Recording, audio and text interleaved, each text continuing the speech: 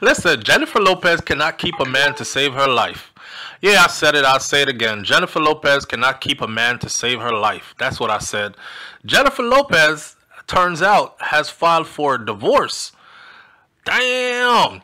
I'm not surprised. I saw this coming.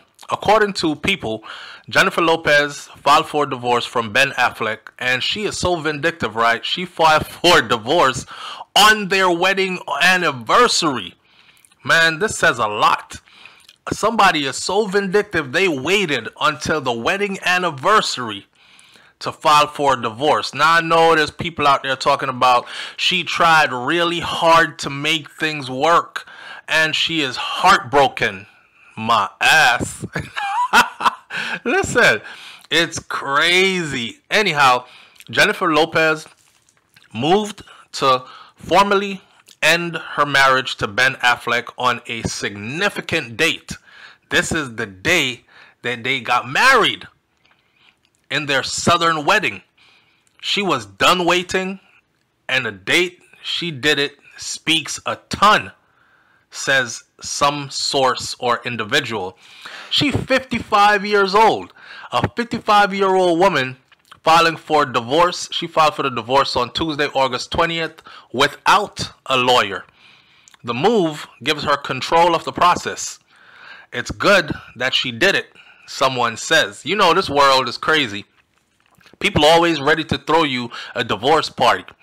It's crazy, but it is what it is. Now, another Jennifer Lopez insider said that the sentiment, the underscoring that the superstar is, she's just fed up and she's just ready to move on.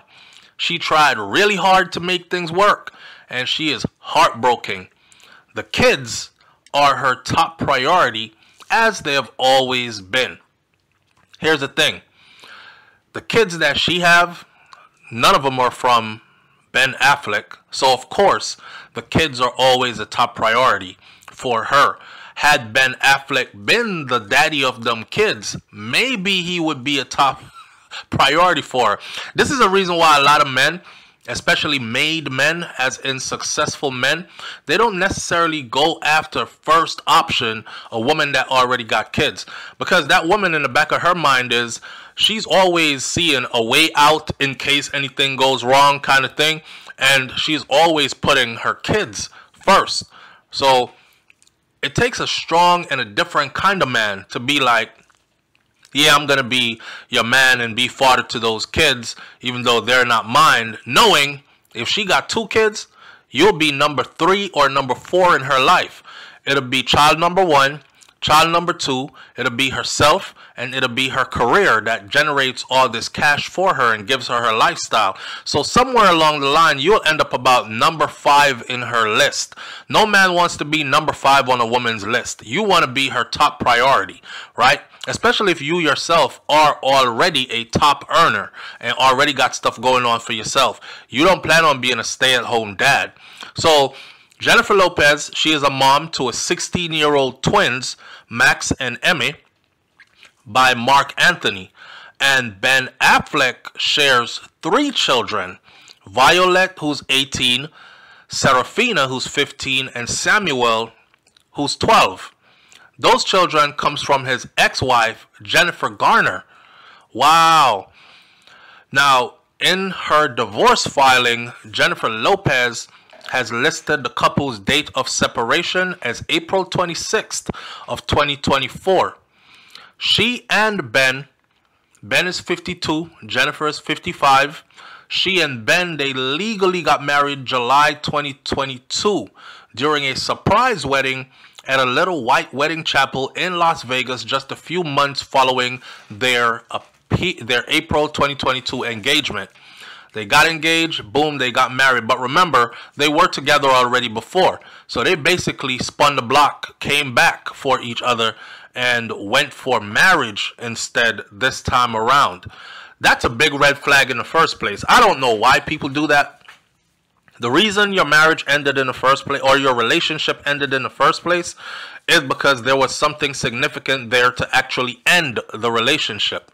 Now, I don't know why they came back to each other, tried to make it look all romantic like some damn Hollywood movie, and moved one step further, locked in, got married, and it lasted 2 damn years. For anybody who's wondering about how the money part of this goes, Jennifer Lopez is worth way more than Ben Affleck.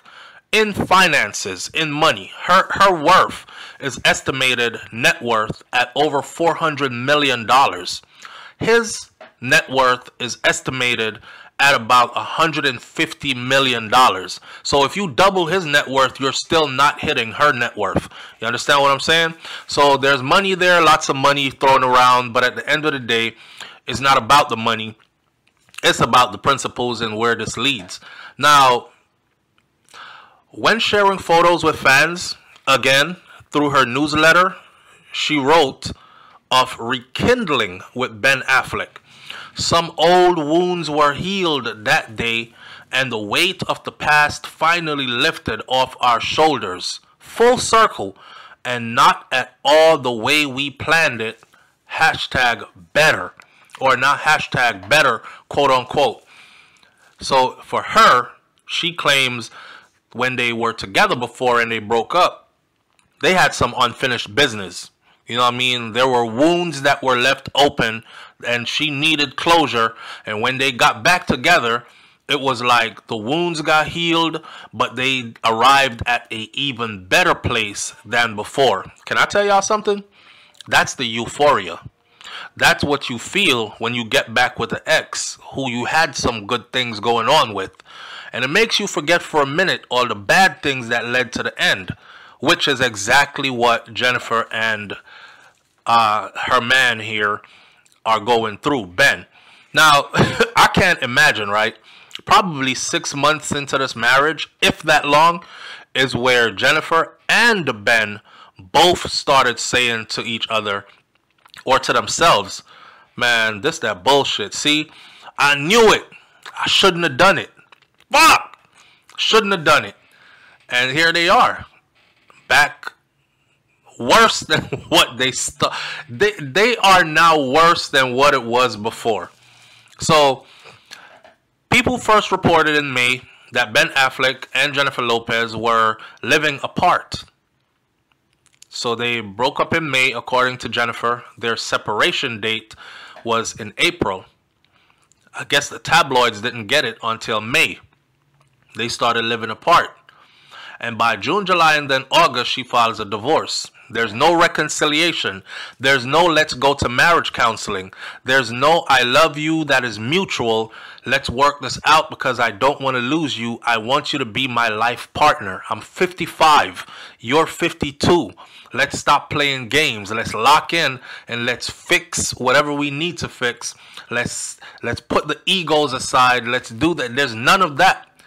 It's just, I'm moving on. Bye. So in the months since, the pair has been rarely seen together.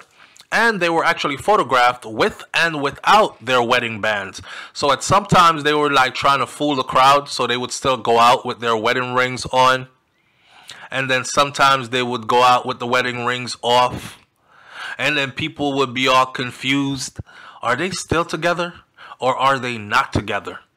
Well, we've seen many videos of Ben and Jennifer in public, looking like they were totally disgusted with each other.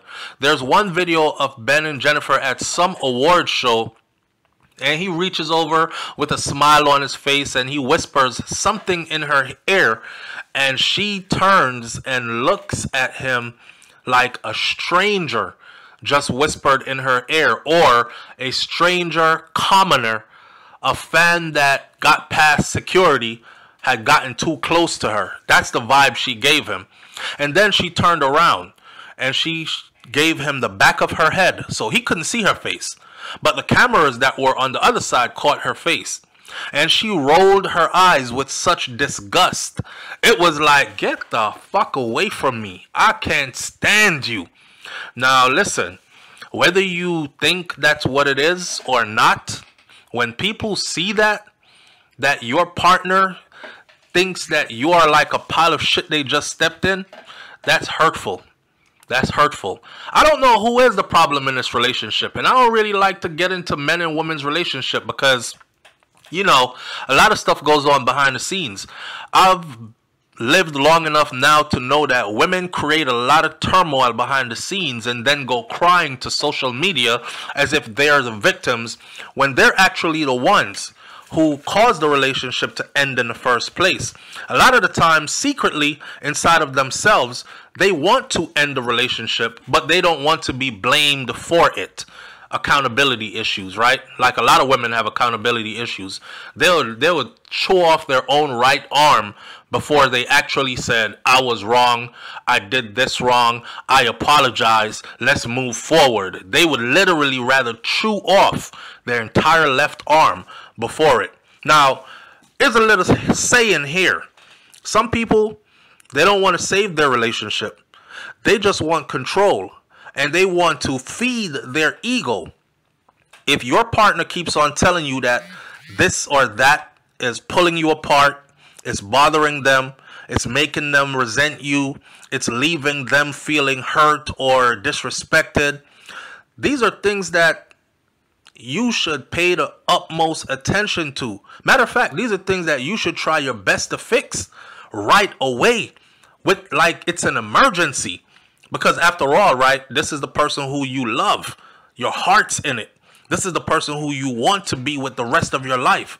So, of course, you would give it that much strength trying to fix it. But do you really love the person? The end result is, if you don't, you will end up losing that person that you claim to love and care about if you don't actually put that level of effort in. But it depends on if you really care about the person and love the person or not. Or was this all a facade for the public? You know, oh, they're married. Oh, they're a power couple. Oh, they're worth $550 million together. Oh, they're this. Or was it strip away all that stuff? This is who I love. This is who I want to be with for the rest of my life. You know, so really, do you love the person, or if you are just seeking control through manipulation? Behind the scenes, there's a lot of stuff that people don't know about that goes on in relationships, man. Silent treatment. Women will be in the same house with you, and your wife last spoke to you 2 weeks ago, and y'all live in the same house. And every time you try to speak to her, she start cussing you out. Or she start talking about something you did from 2016, even though you're in 2024. You know what I mean? Withholding intimacy. These are things that women do that cause their relationship to crash. Now, that man might not have even done anything. Like, he probably disagreed with something she said. He never cheated on her or disrespected her in front of people, etc. And she is withholding intimacy because she is not getting her way. These are all ways of manipulation and control. And a lot of people, they don't really want to save their relationships. They want to be able to manipulate and control. And they want to be able to know that the person that they're with loves them more than they care for the person. I mean, it's a sick state of mind if you think about it. Why would you want somebody that you're with, right, to love you and care for you more than you love and care for them? But some people get their kicks and jollies off this way. Now, I'm not speaking too much more on this relationship. Matter of fact, yeah, I am. I'm speaking all the way out on this relationship. Everybody saw this coming. The most famous one was they were walking down the street and Ben went to open a door for her, for Jennifer. And he opens the door, she gets in the car, and he slams the shit out of that car door. And this was like a year ago, or almost a year ago.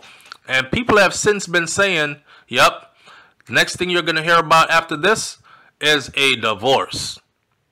And sure as hell enough, here we are, shortly after a divorce.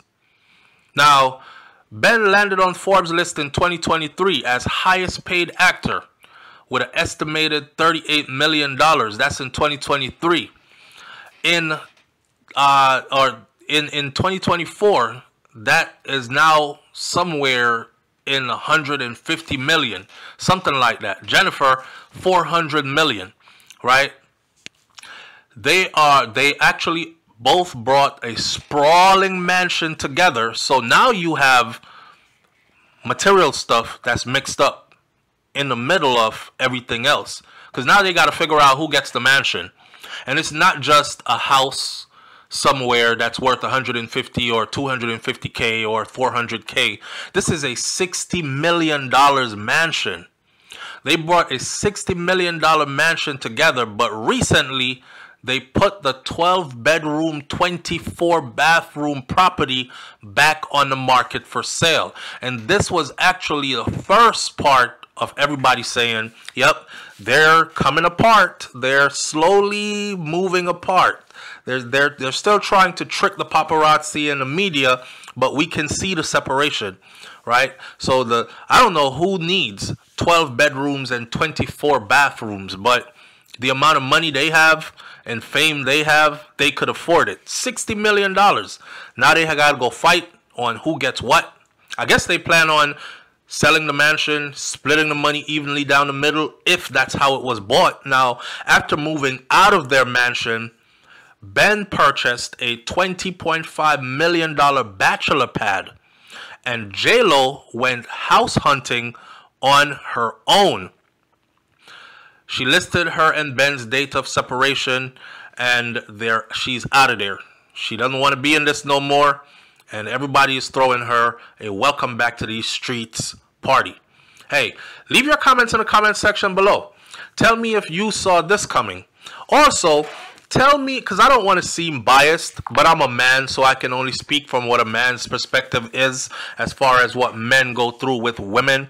But as a woman, I want you to tell me some things that men do to sabotage their relationship before the relationship ends. Leave that in the comment section also. I'll catch you all on the next video. I'm out. Peace.